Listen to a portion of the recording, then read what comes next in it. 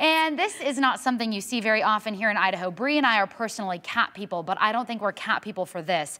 A ringtail cat was spotted by staff at the Amalgamated Sugar factory south of Twin back in December. Wildlife biologists from the Magic Valley set up traps, and within a week they caught this thing, they tagged it, and then Fish and Game released it further south of Twin Falls to an area more suitable for ringtail cats, because there is an area that's more suitable.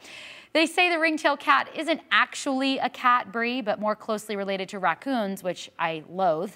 And despite showing cat-like characteristics, it is still, yes, closer to a raccoon. I only hope it doesn't show up in my garage. We know what happens when cats show up in my garage. You will take it in. They become part of the family. Yeah. I hope you don't take a raccoon in. No.